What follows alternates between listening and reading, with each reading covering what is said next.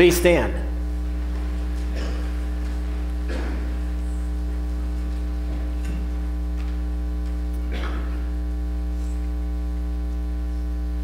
Christ is risen. Alleluia. He is risen indeed. Hallelujah. He has conquered sin and Satan. Hallelujah. He has broken the power of death and the grave. Hallelujah. This is the day the Lord has made. Hallelujah. Let us rejoice and be glad in it. Hallelujah. In the name of the Father, and of the Son, and of the Holy Spirit. Amen. You may be seated for our opening hymn. It's hymn 451, See What a Morning. The choir will sing the first two verses of this beautiful new Easter hymn in our new hymnal. Congregation's invited to join us for verse 3.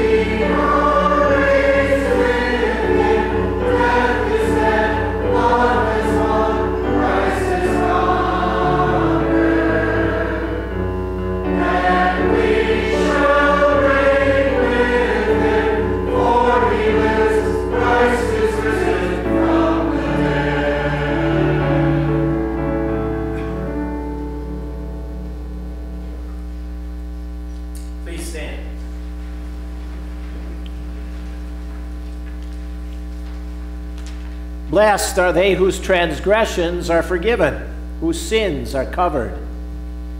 Blessed are they whose sins the Lord does not count against them. Let us confess our sins to the Lord. Almighty and merciful Father, we have strayed from your ways like lost sheep. We have followed what we have devised and desired in our hearts. We have offended you and sinned against your holy law. We have done things that we should not have done, and we have not done those things that we should have done. Have mercy on us, Lord. Spare us, forgive us, and restore us according to your promise. God, our merciful Father, has forgiven all our sins. He sent his Son, Jesus Christ, to be our Redeemer and Savior. Jesus paid the penalty for our guilt by his death on the cross and freed us from death by his resurrection from the grave. We have peace with God, now and forever. Amen. May be seated for our next hymn, first three verses of hymn 443.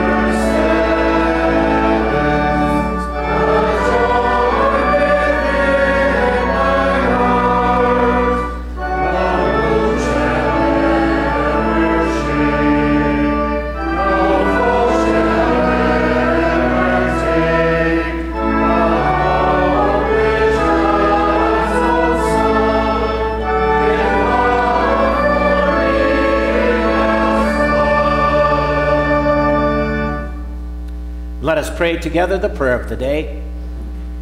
Almighty God, by the glorious resurrection of your Son, Jesus Christ, you conquered death and opened the gate to eternal life. Grant that we, who have been raised with him through baptism, may walk in newness of life and ever rejoice in the hope of sharing his glory.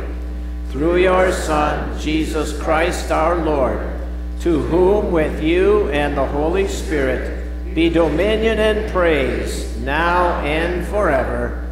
Amen. The Old Testament lesson for Easter Sunday is from the prophet Isaiah. We read in chapter 25, beginning at verse 6. Maybe many of you will be gathering with family and friends in a couple of hours for an Easter dinner, Easter meal. God's prophet uses that picture of a banquet, of a meal, to picture for us the blessings of salvation, especially that freedom from the fear of death. And that's what gives us joy and gladness today. On this mountain, the Lord of armies will prepare for all peoples a banquet of rich food, a banquet of aged wines, with the best cuts of meat and with the finest of wines. On this mountain he will destroy the shroud that covers all peoples, the burial cloth stretched over all nations. He has swallowed up death forever. The Lord God will wipe away the tears from every face. He will take away the shame of his people throughout the earth, for the Lord has spoken. On that day it will be said, look, here is our God. We waited for him, and he saved us. This is the Lord. We waited for him. Let us be glad and rejoice in his salvation. The word of the Lord. Thanks be to God. Our psalm for today is Psalm 16b. This is the day. It's a new psalm for us, a new refrain especially, so listen carefully to the organist as she introduces it. We'll all join in the refrains, and the glory be to the Father at the end of the psalm, and we'll sing the psalm verses responsively. The choir will sing the first half. The congregation sings the words in bold print.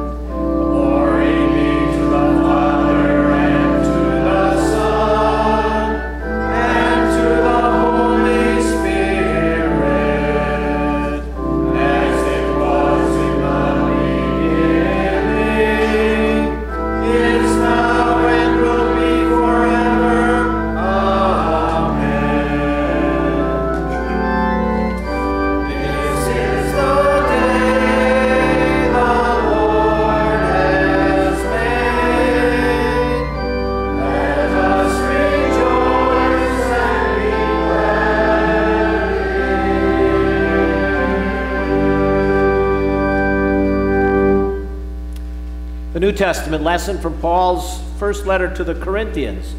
We read from what's often called the Great Resurrection chapter, chapter 15, beginning at verse 51. Here Paul describes events from the last day, from Judgment Day, when we will all be raised and given those bodies that are imperishable and immortal, because our Savior Christ has conquered sin and death.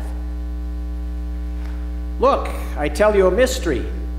We will not all sleep, but we will all be changed in a moment, in the blink of an eye, at the last trumpet. For the trumpet will sound, and the dead will be raised imperishable, and we will be changed. For this perishable body must put on imperishability, and this mortal body must put on immortality. But once this perishable body has put on imperishability, and this mortal body has put on immortality, then what is written will be fulfilled. Death is swallowed up in victory. Death, where is your sting? Grave, where is your victory? The sting of death is sin, and the power of sin is the law. But thanks be to God, who gives us the victory through our Lord Jesus Christ. The word of the Lord. Thanks be to God. The choir will now sing Anthem for Resurrection.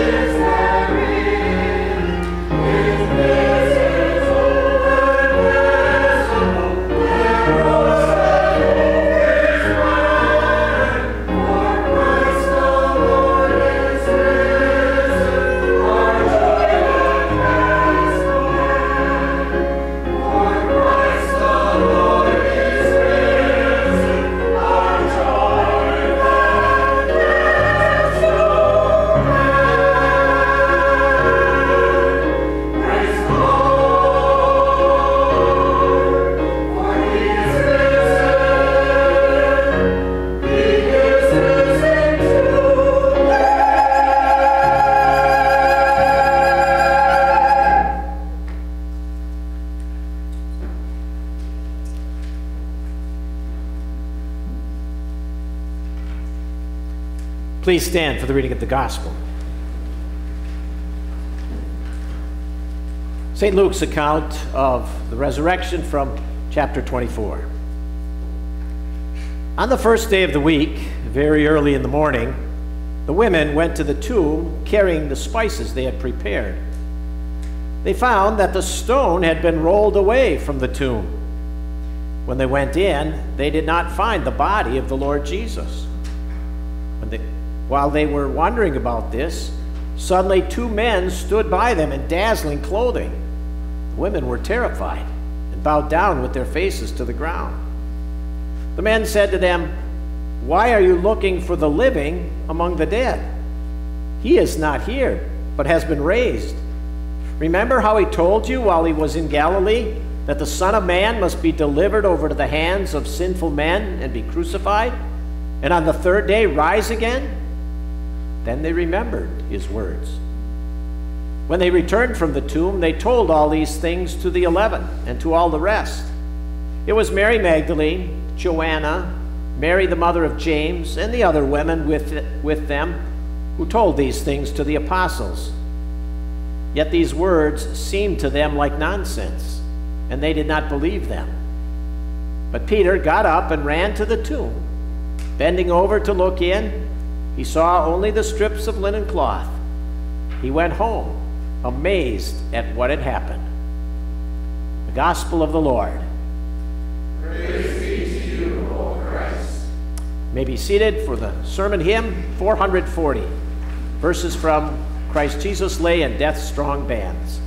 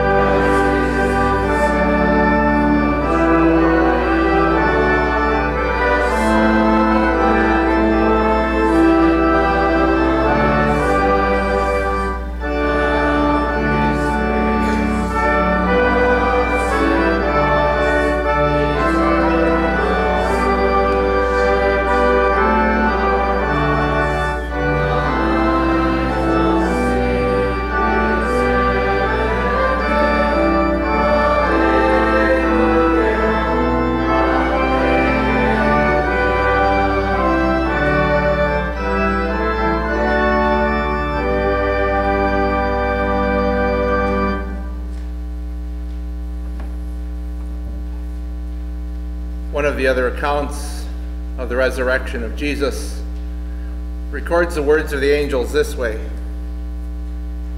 "He is not here. He is risen, just as he said. Come and see the place where he lay." Amen. It's a common question that we often ask in lots of different situations. Why?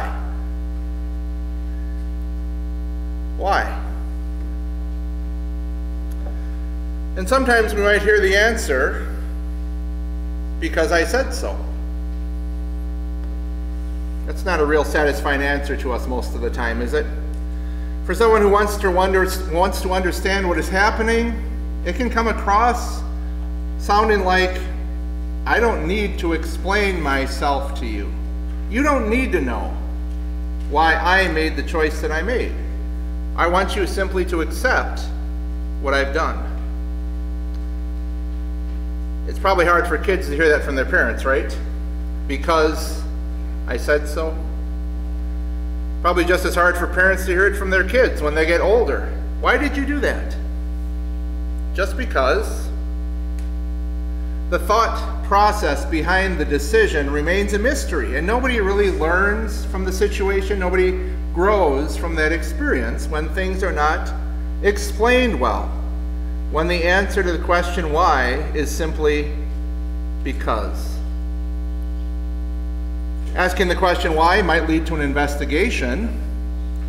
Why did these things happen the way that they did? What was it that caused those events? Curious minds want to find out more. And so they do some research. They maybe search the internet, maybe open up some books, talk to some people, watch, observe, so you can add knowledge, so you can add understanding to what we might call your internal reference library, your bank of information that you keep in your memory that you can go to again and again. People want answers, or at least as close as they can get to answering the question, why? Of course, we're not going to have answers to everything in life the way we might like to. We're not going to be able to explain the why in every situation we find ourselves in. We might see cause and effect. We might see a consequence of events. We might describe how things have happened. But sometimes we're stuck wondering about the why. Why did it happen? And when we reach the limits of our understanding, maybe sometimes we just simply have to throw up our arms in the air and say, "I give in. I give up." And the answer to the question why remains just because. The question why is an important question for us here as we gather together on Easter Sunday. Why are we here? Why are we here in this building when we could be doing something different? We could be still in our pajamas at home, eating a leisurely breakfast, or maybe already getting together with family and friends to celebrate Easter brunch. Maybe we'd rather just sit and watch TV at home on Sunday morning. Why are we here? Why does the church service today feel different than some random weekend church service in the middle of July? Why are we singing the word Alleluia so much? The answer is because. Because of Jesus. The Apostle Paul wrote in his letter to the Romans, chapter 4, verse 25, "Our Lord Jesus, he was handed over to death." Why? Because of our trespasses, and was raised to life. Why? Because of our justification. We're talking about cause and effect here. Things happen for a reason. Our Lord Jesus was handed over to death because of our trespasses. This is a sad scene that we've been meditating on the last few days here in our church services. It all stems from the fact that we have a history of trespassing. And I don't mean hopping over your neighbor's chain link fence onto some business property. I don't mean chasing your ball into the neighbor's yard over and over again and maybe lingering a little longer than you should, checking out what they have in their yard compared to your yard because of curiosity. Obviously, we're talking about something much more serious. If it meant that Jesus had to be handed over to death because of these trespasses.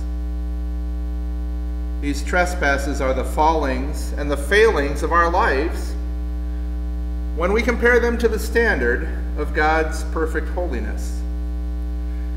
Now, that might not seem fair, that God would expect us to think and act like He does.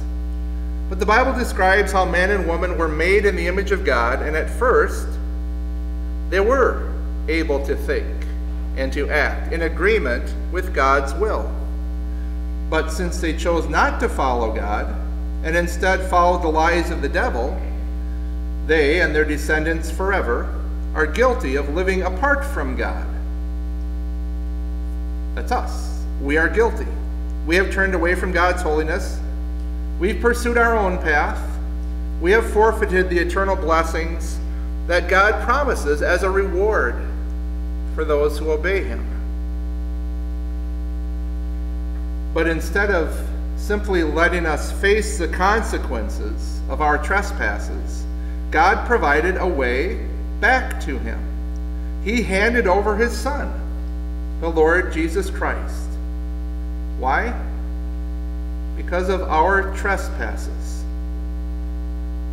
Think about that. It doesn't sound right, does it? Sounds like a horrible mistake was made. If this is really true, we should protest. The wrong judgment was made, or so it seems, and an innocent person died. When new evidence comes to light after a prisoner dies in prison or is executed, new evidence that clearly shows that someone else committed the crime, we are horrified. We're horrified that an innocent person died for the crimes of the person who is truly guilty. But that's exactly what it says here.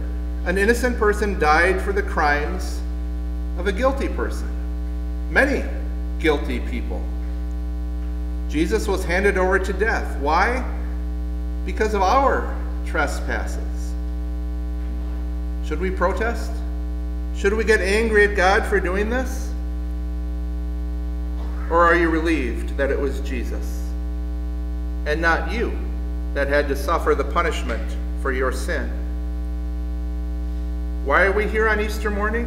Why are we singing the Hebrew phrase over and over again, Alleluia, praise the Lord?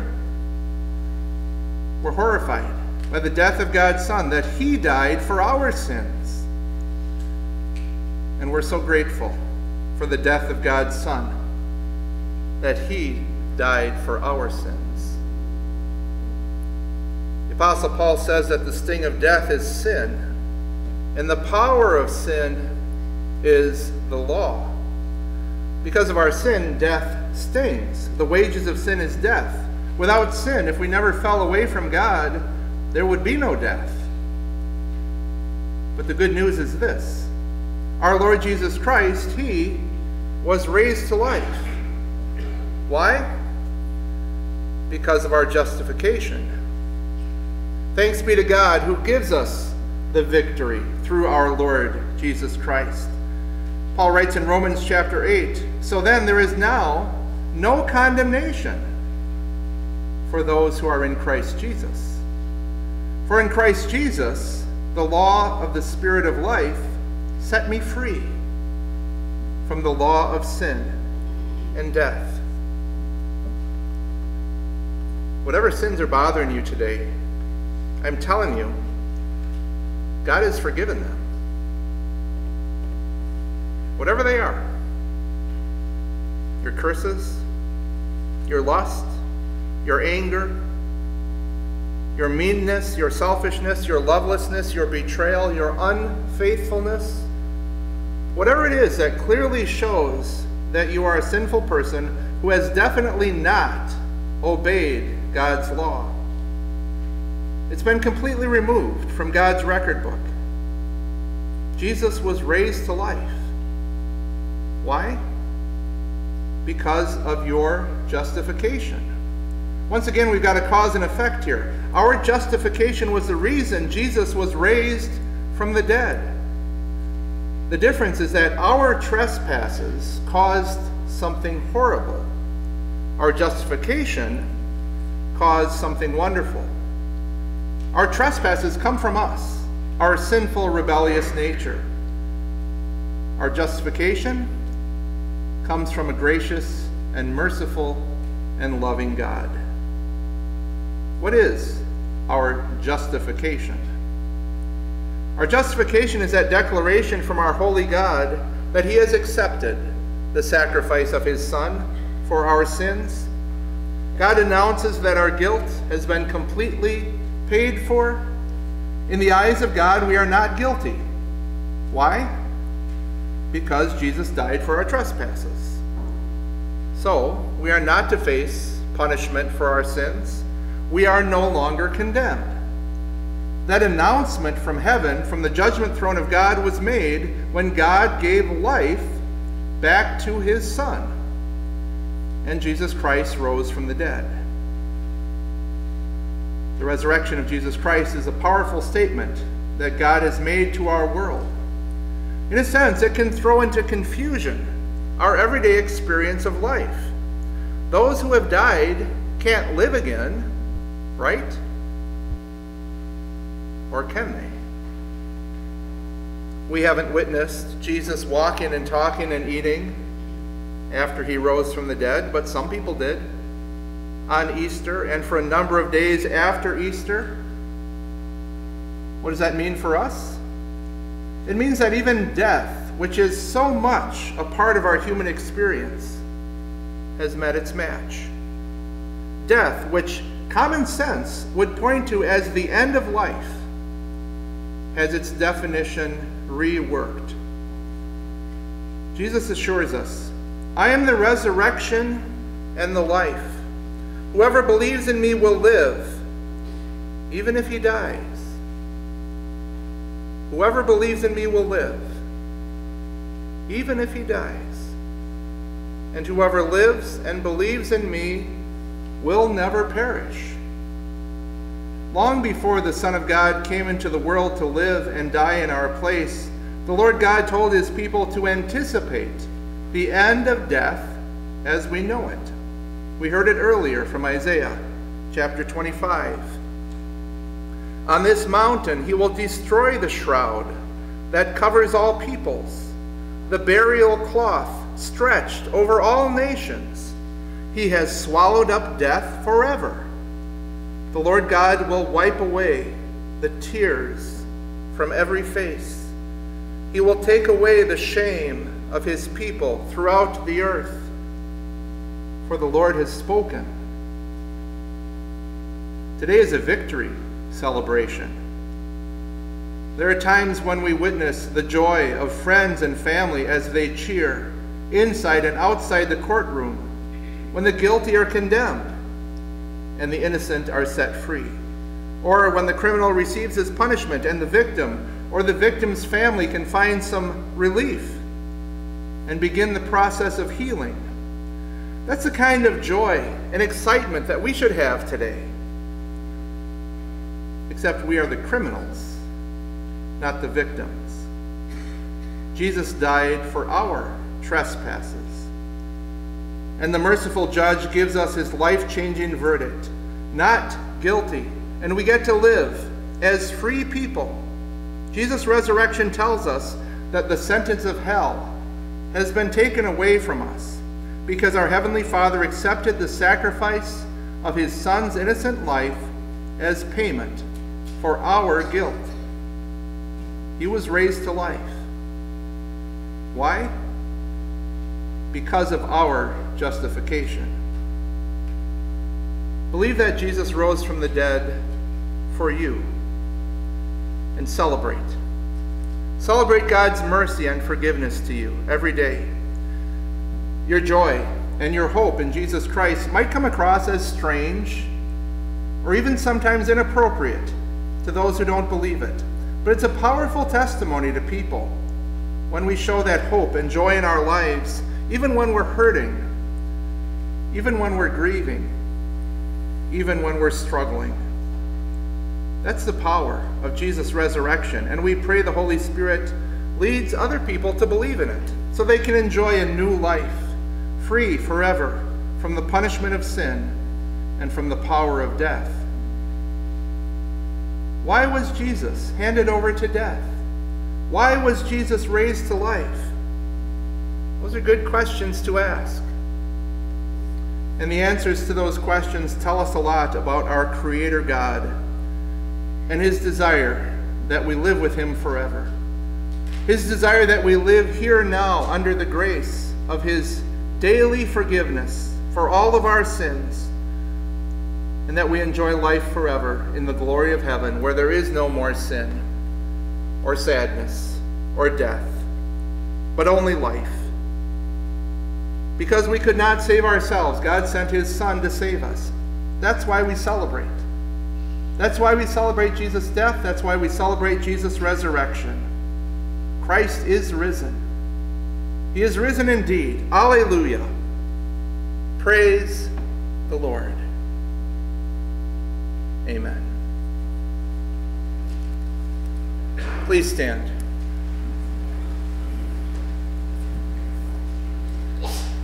And now God's peace, which goes far beyond our human understanding, will guard and keep your hearts and minds in Christ Jesus. Amen. Let us join together now in the Easter Creed. We believe that Christ died for our sins according to the Scriptures, that he was buried, that he was raised on the third day according to the Scriptures, and that he appeared to Peter and then to the 12. After that, he appeared to more than 500 of the brothers at the same time. Then he appeared to James, then to all the apostles, and last of all, he appeared to the apostle Paul. We believe that Christ has indeed been raised from the dead, the first fruits of those who have fallen asleep. For since death came through a man, the resurrection of the dead comes also through a man. For as in Adam all die, so in Christ all will be made alive, but each in his own turn, Christ the firstfruits, then when he comes, those who belong to him. Then the end will come, when he hands over the kingdom to God the Father, after he has destroyed all dominion, authority, and power. We believe that Jesus Christ is the resurrection and the life. Those who believe in him will live, even though they die, and whoever lives and believes in him will never die. Amen. Please be seated.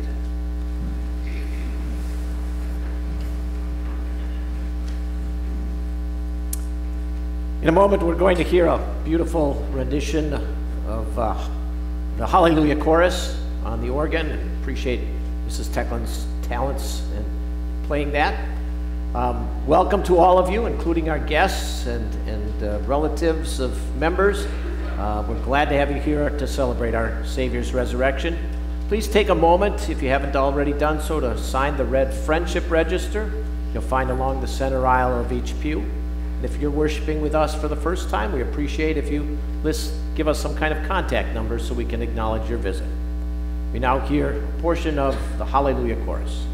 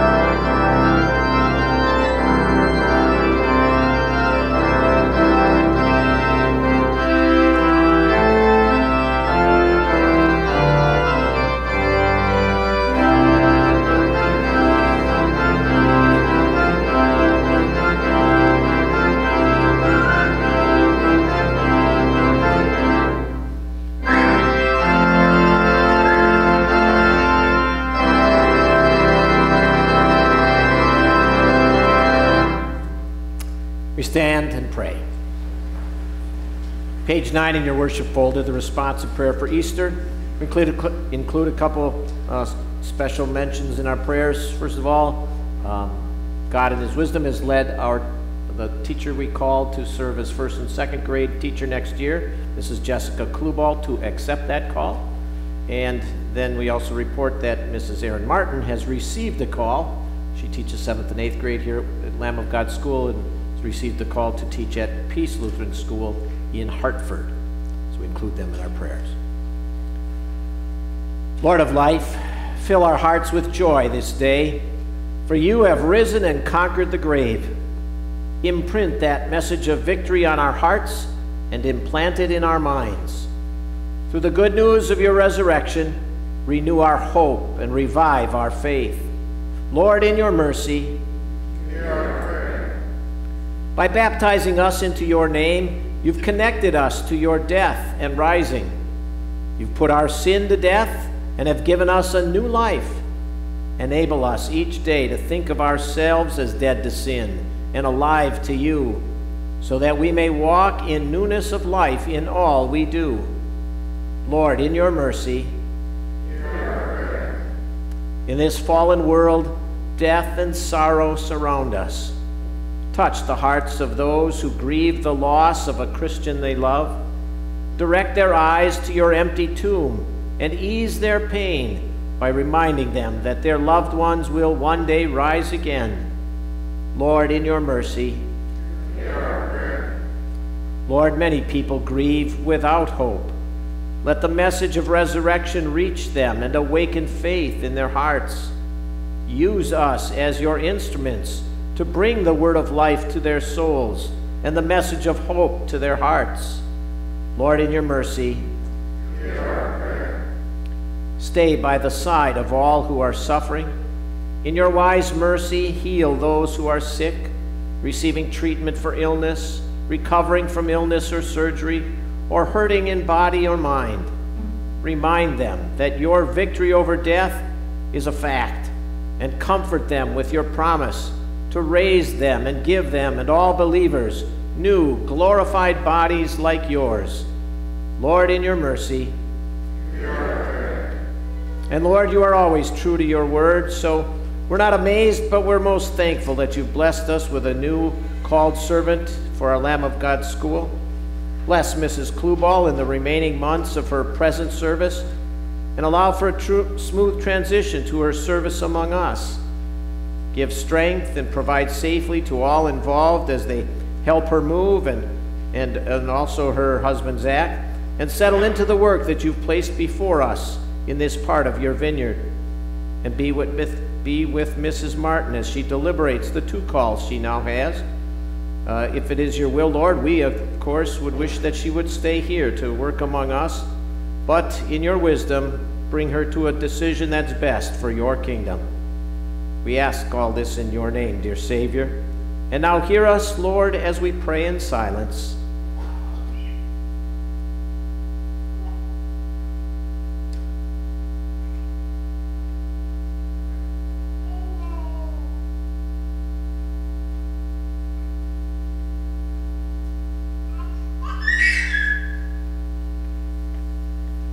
Risen Savior, feed our faith with the message of your resurrection. Come to us in your word and in the feast of your sacrament to sustain and strengthen us until we feast with you in eternal glory. Amen. And in our Savior's name we join together in praying, Our Father, who art in heaven, hallowed be thy name. Thy kingdom come. Thy will be done on earth as it is in heaven. Give us this day our daily bread, and forgive us our trespasses, as we forgive those who trespass against us. And lead us not into temptation, but deliver us from evil. For thine is the kingdom, and the power, and the glory, forever and ever. Amen. And the Lord bless you and keep you. The Lord make his face shine on you and be gracious to you. The Lord look on you with favor and give you peace. Amen. May be seated for our closing hymn, 441, selected verses, I know that my Redeemer lives.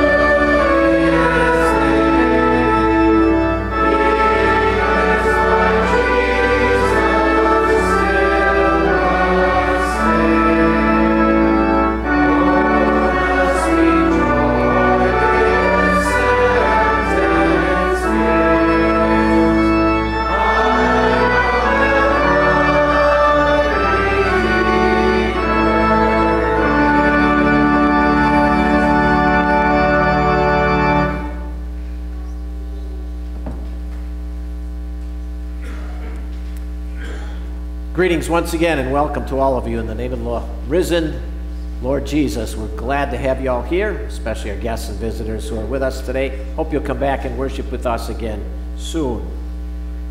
Please be sure to read through all the items in your Woodlawn Weekly News. I want to make special announcement in connection with thanks to all the musicians who participated in our services today, the Dee and Nancy on keyboard, the Wendorf family on trumpets and clarinet, and especially to Sophie, first time playing in church on her trumpet. And thanks to our flower committee and those of you who may have donated flowers or offerings for the purchase of flowers to beautify our altar area this weekend. And with that, God's blessings to all of you and a blessed Easter to all of you.